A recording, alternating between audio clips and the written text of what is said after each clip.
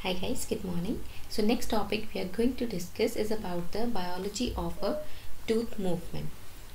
So starting with the histology part of the tooth movement, see, when you apply any orthodontic force onto the tooth, it will bring about the two changes. When you want to move the tooth in this direction, when you apply an orthodontic force, you want to move the tooth in this direction. So there is a formation of two areas, the pressure side and the tension side.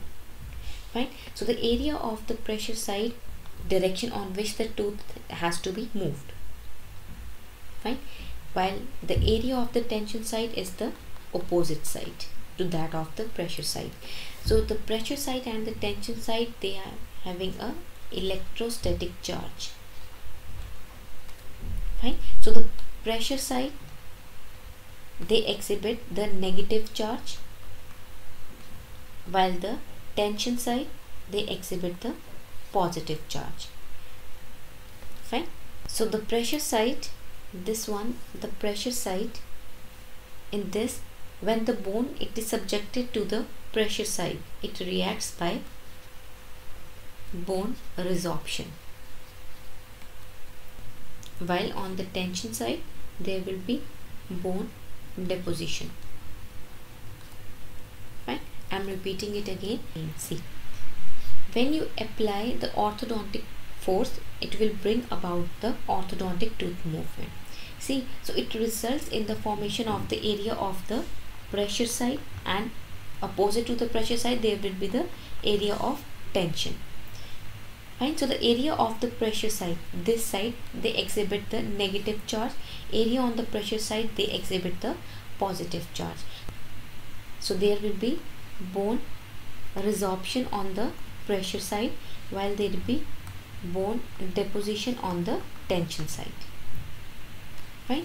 So the important point is, when a tooth is moved due to the application of orthodontic force, there will be bone resorption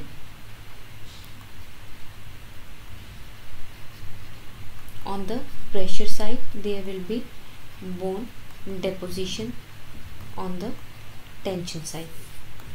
Important. Fine. So your whole concept of the orthodontic tooth movement, it is based on the bone resorption and bone deposition. Now next is very important point for your exam point of view, the optimum orthodontic force, it is equivalent to your capillary pulse pressure, that is 20 to 26 gram per centimeter square. Fine. And your orthodontic force, it should not exceed the CBP, that is the capillary blood pressure, commonly asked MCQ. So your orthodontic force should be 20 to 26 gram per centimeter square, and it should not exceed the capillary blood pressure. Now after this, next is the resorption. So in this we have two types of resorption, the frontal resorption and the undermining resorption. So what are the difference between the frontal and the undermining resorption? Please understand it carefully.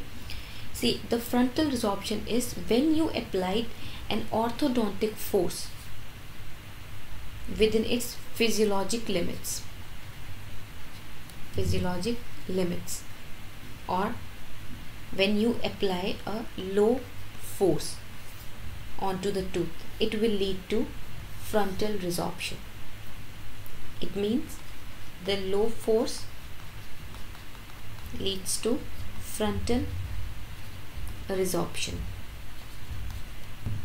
So when you apply a low force, or when you apply a low orthodontic force and the force within its physiologic limits, it will cause the frontal resorption. Fine. And undermining resorption is when you applied the extreme or the high forces onto the tooth. It will result in the crushing or the total compression of the periodontal ligament, which leads to the occlusion of the blood vessels, or your blood vessels get occluded. Fine. That will result in the formation of hyalinization or the hyalinized zone. So what is the hyalinized zone? It is a sterile zone. It is a sterile zone, and when there is an hyalinized hyalinization or when the hyalinized zone is formed, this will lead to undermining resorption. Why? Because the formation of the hyalinized zone will leads to stoppage of the orthodontic tooth movement. Fine. Light forces will lead to the low forces will lead to the frontal resorption. Heavy or the extreme forces will lead to the occlusion of the blood vessels, which results in the hyalinization, and therefore it leads to the undermining resorption. And in the undermining resorption, in the hyalinization, your orthodontic tooth movement is stopped. Fine. Now after this, coming on to the hyalinization, that what is hyalinization? See, the hyalinization, it is the form of the tissue degeneration which is characterized by the formation of a clear eosinophilic homogeneous substance. Fine. So the presence of the hyalinized zone, it indicates that the ligament is non-functional. If the ligament is non-functional, then the bone resorption will not occur. Very important point. The hyalinization, it is a sterile zone. When there is a hyalinized zone, in this the ligament, it acts as non-functional, and in this the bone resorption will not occur. When there is no bone resorption, hence the tooth will not move.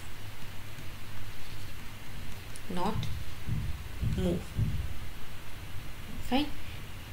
So when you remove this hyalinized zone, then it will lead to the tooth movement.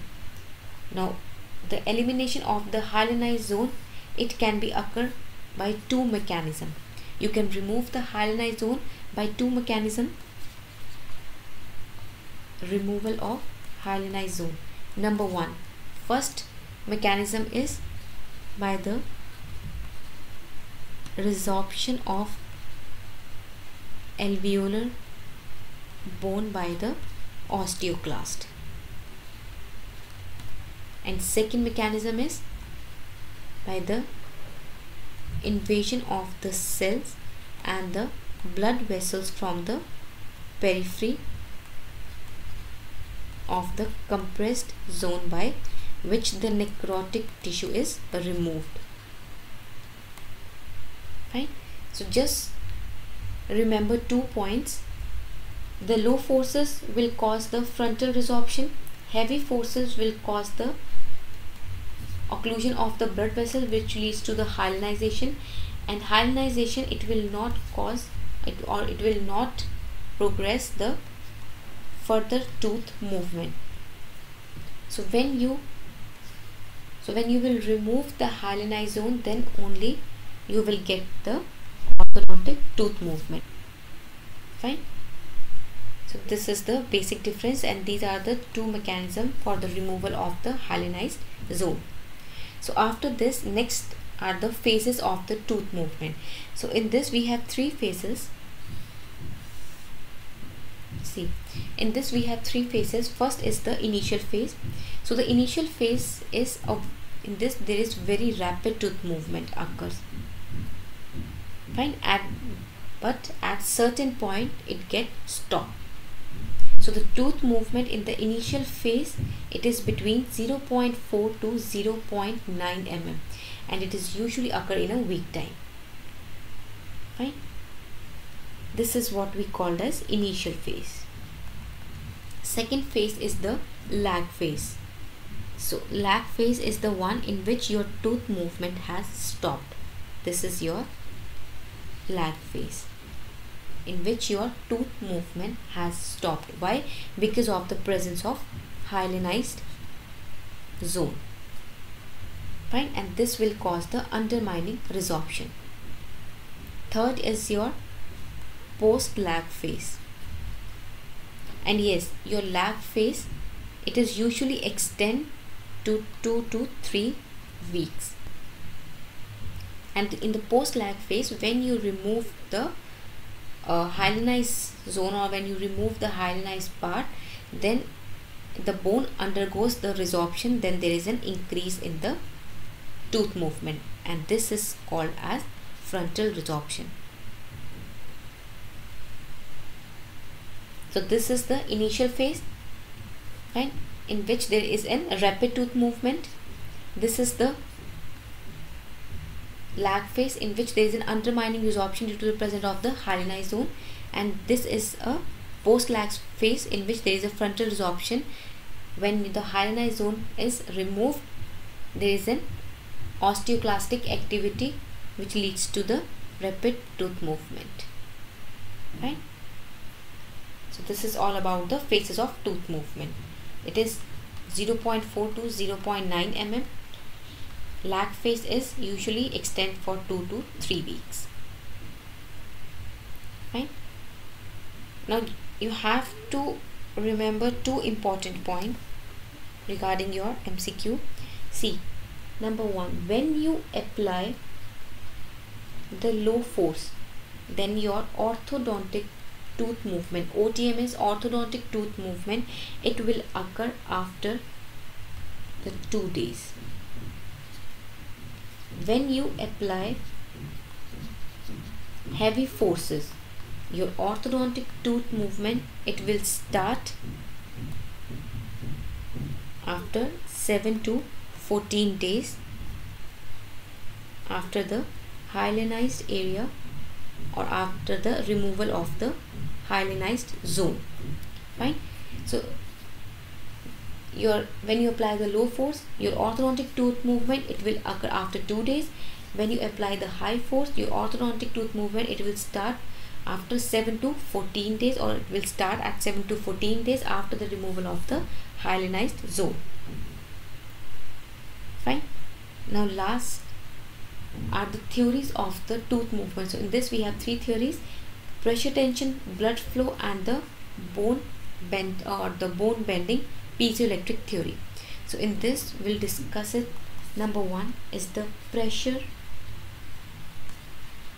tension theory. It was given by Schwartz. So according to Schwartz, when you apply the orthodontic force onto the tooth, it will lead to the area of pressure side, and on the other side area of tension side. So it is electrostatically charged, so the area of pressure side, it is negatively charged, area of tension side, it is positively charged. Fine. So the area which is under pressure, it leads to the bone resorption. Area which is under tension, it will lead to bone deposition. Fine. Second is the fluid dynamic theory. Fluid dynamic theory. It was given by Bean. So in this, when you applied a force for a short duration, such as during the mastication, then the fluid, this is the fluid, then the fluid, it is replenished as soon as the force is removed. When the force is removed, the interstitial fluid is replenished or will come back to its normal state. Fine.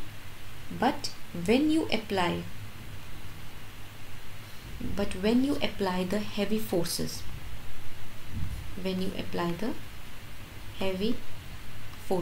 so in this way the interstitial fluid, it will squeeze out towards the apex and with the cervical margins, with the apex and the cervical margin. When you apply the high force or when you apply the heavy force, the interstitial fluid in the periodontal space, it will squeeze out, right? And this will called as squeeze film effect, which was given by B. Right? So when orthodontic force is applied, it results in the compression of the, we have already discussed compression of the periodontal ligament, and it will, in this, the blood vessels of the periodontal ligament, it will get trapped, and therefore it will lead to stenosis. Or in this, there is the vessels above the stenosis which results in an aneurysm. Fine. When you apply the low force, the interstitial fluid, it will replenish back when the force is removed, for example during the mastication. But when you apply the high forces, the interstitial fluid, it will get squeezed out from the apex and from the cervical margin, and this is called as squeezed film effect.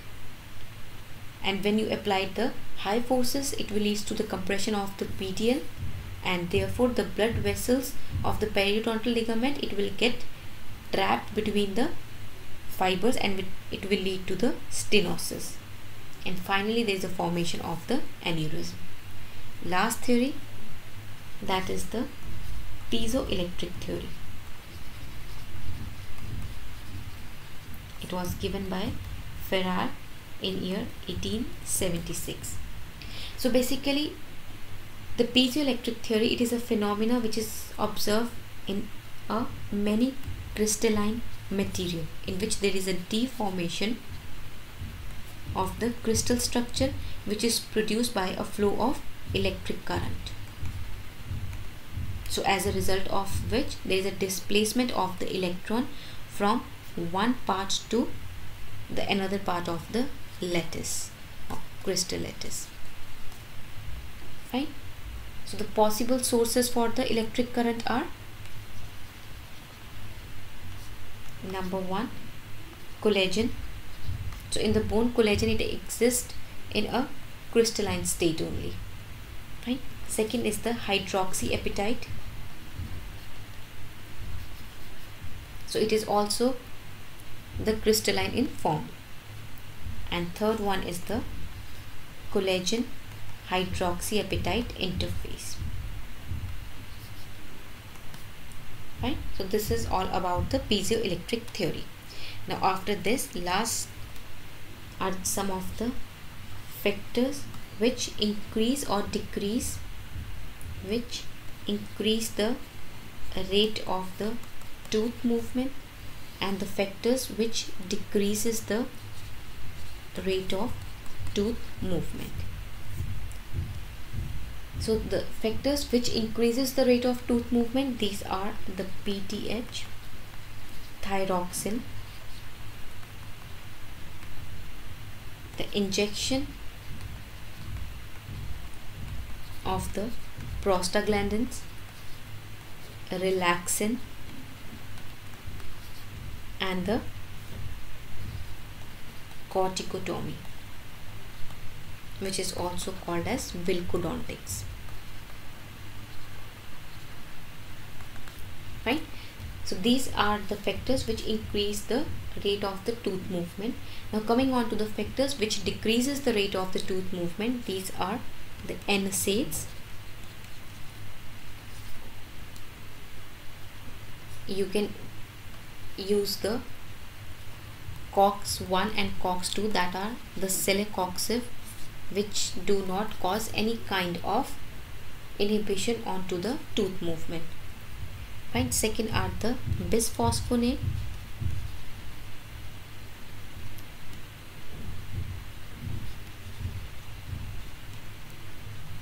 the drugs like the tetracycline, the epileptic drug like the phenytoin, alkaline phosphatase,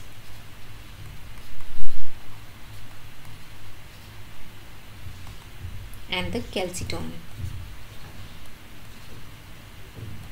So these are some of the drugs which causes the decrease in the rate of the tooth movement.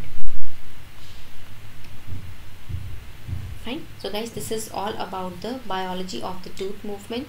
Please go through it once and try to make the notes. Thank you.